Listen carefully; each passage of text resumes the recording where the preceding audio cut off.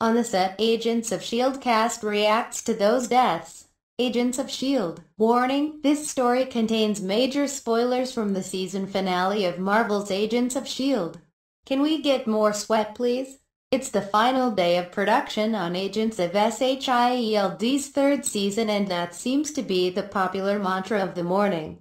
On the darkened S.H.I.E.L.D. base, transformed humans, now known as primitives, alpha primitives in Marvel Comics, roam the hallways seeking out their prey. Trapped with no hope of escape, Simmons, Elizabeth Henstridge, decides to, quite literally, turn up the heat, throwing off the Doctor Who-like monster's infrared vision. But achieving that TV magic involves Henstridge being doused in fake sweat between takes. On another stage of S.H.I.E.L.D's Los Angeles-based production, Brett Dalton has split his pants. Seriously, the original cast member is filming an epic fight scene 3 years in the making. Hive vs. Daisy, Chloe Bennett, or as some fans like to think, Ward vs. Sky. As the filming of the intricate and lengthy fight scene runs late into the night, so much so that the wrap party has started without them, various cast members and executive producers drop by to witness what are meant to be Dalton's final scenes on the series. It's a fun and sad way to end my time with Brett, because he was the first cast member that I met before I was even cast on the show. Bennett says, "I had a chemistry read with him. But Dalton's not the only one bidding farewell. Luke Mitchell is on hand to shoot ancillary shots after wrapping his final scenes with dialogue the day prior.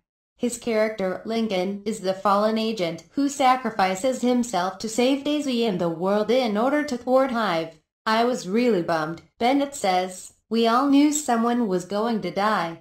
And then when we find out it was two, it was especially hard for me during the table read. I actually couldn't even get through the table read.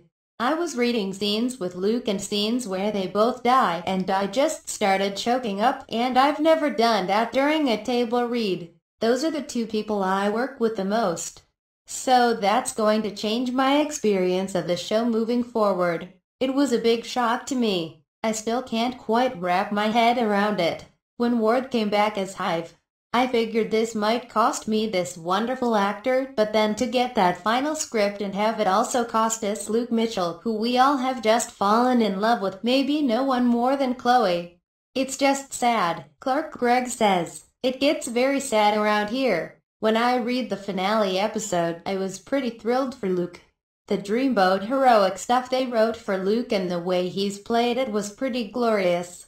Most of the cast echoed Bennett and Gregg's sentiments. The twist that not one, but two would perish was a big shock. I totally understand why they did it. That doesn't mean I'm not mad at them for it, but I understand, Henstridge says with a laugh. That was somehow a huge blow to deal with. We all get it. We are cogs in a machine. We serve the plot and serve the story, and that's the way it should be. But you can't help but get emotionally hurt and confused. I wasn't too sad to lose old Hive," Gregg says of the character.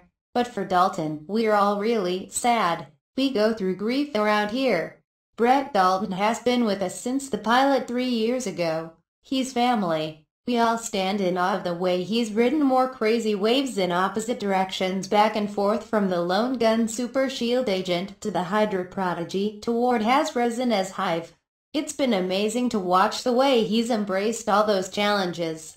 It's really sad to lose him." Sitting in her trailer on the final day of production, Ming-Na went tears up over the exits, a stark contrast to her typically stoic demeanor as Agent May. "For me, it's an incredible heartbreak to lose Brett Dalton, who was one of our original 6. One says, "I didn't believe it in the beginning when it was told to us that Hive was really going to die, because I still thought, okay, so now then Brett gets to play another character. His evil twin comes back. His good twin comes back. It was really, really hard for me to understand that aspect. Me and Brett actually started on day 1 together." Wen continues, "When I got cast, I was asked to go to a gym and start training because it was a very physical role, and we met at the gym.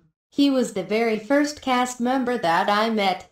We trained together and learned stunt fighting together. It's like it's my little brother. It's very, very emotional." As for Mitchell, when effused over getting to work with him much more this season as May became Lincoln's sulfur monoxide, Luke is so cute, charming, and wonderful. One says, I was really thankful for those scenes.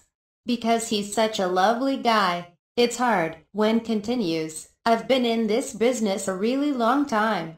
You get so close with your fellow actors and it is a family. They'll always be your friends and always be in your heart, but it's just different than being together day in and day out, sharing family stories and good and bad moments together. I'm going to truly miss them tremendously, and it breaks my heart because I know, as an actor, no matter what is out there on the horizon, it's very difficult to say goodbye. For more Marvel's Agents of S.H.I.E.L.D. scoop, read our postmortem with the executive producers here, our postmortem with Brett Dalton here, and our postmortem with Luke Mitchell here.